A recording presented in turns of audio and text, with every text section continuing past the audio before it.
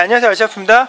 라트락스 차량입니다. 형님. 우리 형님께서 6셀로 되어 있는 거 NIMH 수소 배터리 되어 있는 거 6셀을 해봤는데 속도 아까 그 정도는 성이 안 차죠. 또 RC인들은 또 이 터보 부스터 기능 뭐 이런 거, 그 다음에 뭐 옵션, 그 다음에 튜닝 이런 거 좋아하잖아요. 자, 74V짜리 배터리로 한번 해볼게요. 자, 일단은 배터리가 장착이 되는지 한번 해볼까요? 여러분 궁금하시죠? 자, 한번 해보세요.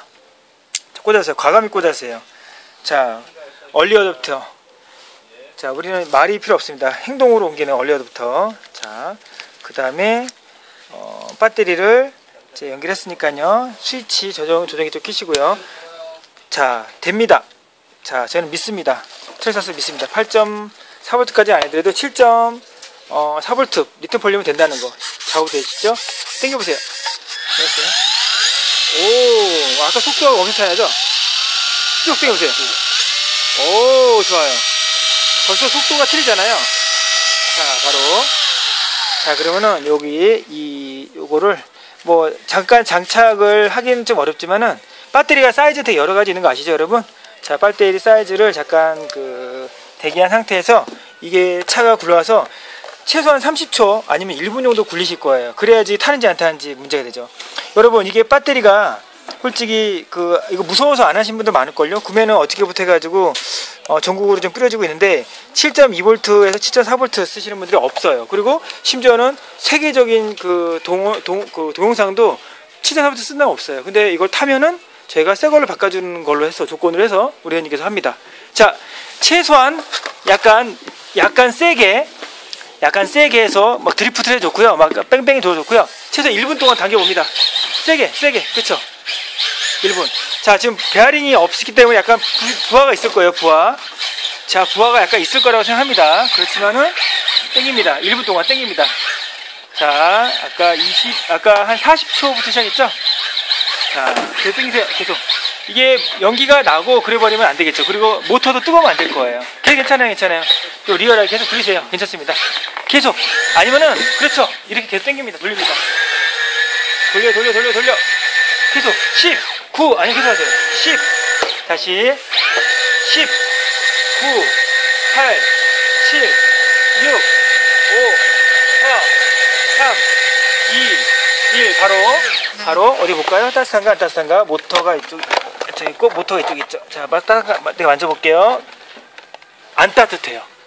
미지근해요, 미직지근. 오, 좋아요. 계속 굴리세요, 계속.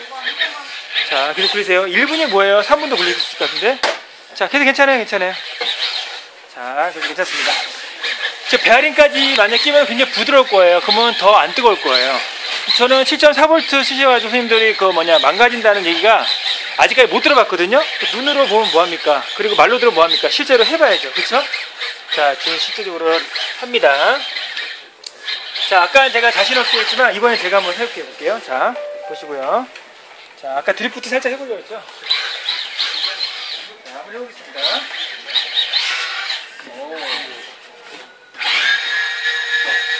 오, 좋아요.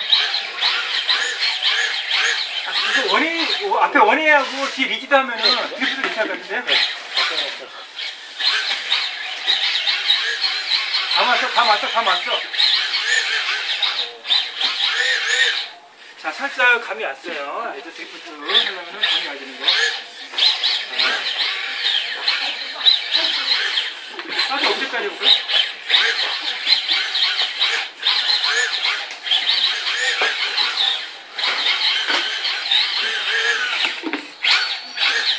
계속 굴리는데도 차가 전혀 속도가 느려지거나 그런 거 없어요.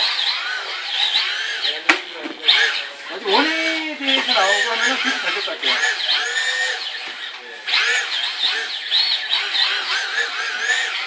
와, 15만 5천 원인데 이 정도면은 뭐 잘 나온 것 같죠?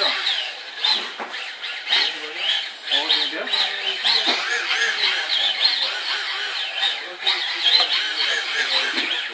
이 박자가 중요한 것 같아요. 아직 드리프트 세팅이 안 되기 때문에 박자가 중요해요.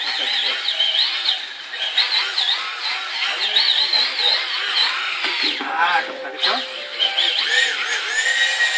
10초만 해줄게요. 10, 9, 8, 7, 6, 5, 4, 3, 2, 아마 이렇게 땡긴 사람 없을 거예요, 그쵸?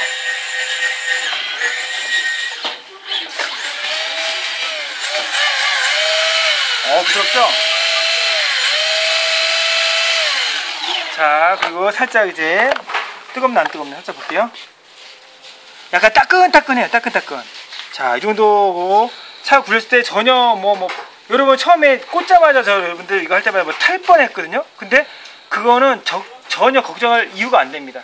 자, 7.4V인데도 불구하고 자, 7.4V에 얘가 굉장히 파워가 높아요. 30C에 30C. 근데도 주행하는데 전혀 문제 없다는 거. 자, 여기다가 이왕이면은 여기다가 히트싱크 같은 거 300짜리 있잖아요. 사이즈 히트싱크 아시죠? 히트싱크가 우리한테 있죠. 자, 볼까요? 히트싱크고 아니면은 이런 거 히트싱크 있잖아요. 이거 히트싱크 살짝 발라주고 나중에 튜닝해가지고 베어링 작업하고 이런 거 튜닝해더라도 굉장히 재밌게 잘 굴릴 것 같습니다. 자, 이렇게 성공해가지고 여러분들 7.2V는 당연한 거고 7.4V까지 한번 써보시기 바랍니다. 이 셀로도 충분히 버티는 차량입니다. 라트락스 이번에 새로 나왔으니까요. 여러분 이거 많이 이용해주세요. 자, 감사합니다. 이렇게 판매하고 있습니다. 알씨라이프였습니다. 감사합니다. 끝!